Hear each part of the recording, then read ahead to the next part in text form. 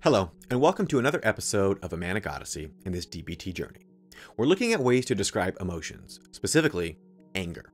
This is the first of 10 words we're going to work through describing.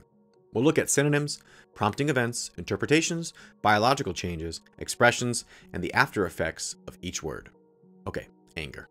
Some anger words we use commonly are anger, aggravation, agitation, annoyance, bitterness, exasperation, ferocity, frustration, fury, grouchiness, grumpiness, hostility, indignation, irritation, outrage, rage, vengefulness, and wrath.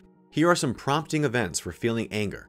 Having an important goal blocked, you or someone you care about being attacked or threatened by others, losing power, status, or respect, not having things turn out as you expected, and physical or emotional pain.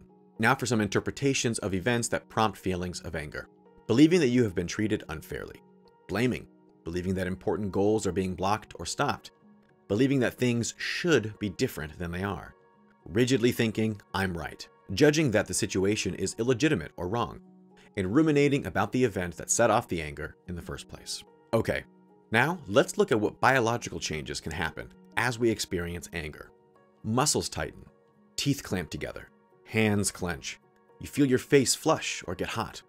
Feeling like you're going to explode. Being unable to stop tears. Wanting to hit someone, banging the wall, throwing something, blowing up, and wanting to hurt someone. What can some expressions of anger look like? It can look like physically or verbally attacking, making aggressive or threatening gestures, pounding, throwing things, breaking things, walking heavily, stomping or slamming doors, walking out, using a loud, quarrelsome or sarcastic voice, using obscenities or swearing, criticizing or complaining, clenching your hands or fists, frowning, not smiling, mean expressions, brooding or withdrawing from others, crying, grinning, and having a red or flushed face. And lastly, some of the after effects of anger are narrowing of attention, attending only to the situation that's making you angry, ruminating about the situation making you angry or about situations in the past, imagining future situations that will make you angry, depersonalization, dissociative experiences, and numbness.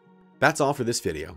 Anger has multiple expressions, and how we experience it and interpret it will be unique to us and our individual experiences with it. The hope is that you will now have a way to recognize and observe anger when it arises, or even better, as it's happening, or before. Knowing is power, and understanding how you experience anger is a crucial step to living in wise mind and reaching our goals for a life worth living. Thanks again for watching. Don't forget to like, subscribe, and share these videos with anyone you believe will benefit from these skills and this information. And I'll see you in the next one. Bye-bye.